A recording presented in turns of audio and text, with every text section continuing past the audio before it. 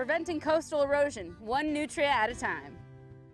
You know, you would think going out and shooting something like a nutria could be pretty boring, but if you saw those two girls every time they'd spot one of those nutria scurrying through the marsh or trying to duck down beneath the lilies, they kind of got excited and pumped up about it and really made an enjoyable hunt out of it. Oh, get him again. You got him. You wounded him. Get him again. Shoot him again. Shoot him again.